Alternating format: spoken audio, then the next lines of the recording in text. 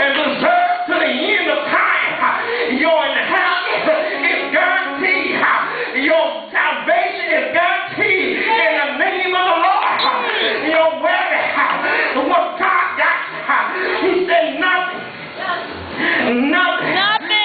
Plus the amount of my hand, what God got, who can tell me? Who can pluck you out of God's hand?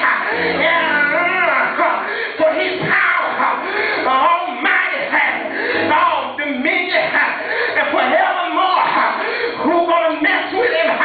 The devil, you may be crippled, lame, oh God, weary and tired. Yes, Lord. But once in God's hand, nothing can take it.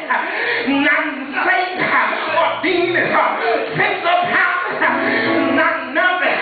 All right, you mess with you. Them demons mess with you.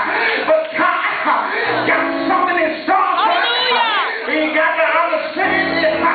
He called you out from the darkness into the marvelous light. He didn't call you just for you to sit down. He didn't call you to do nothing.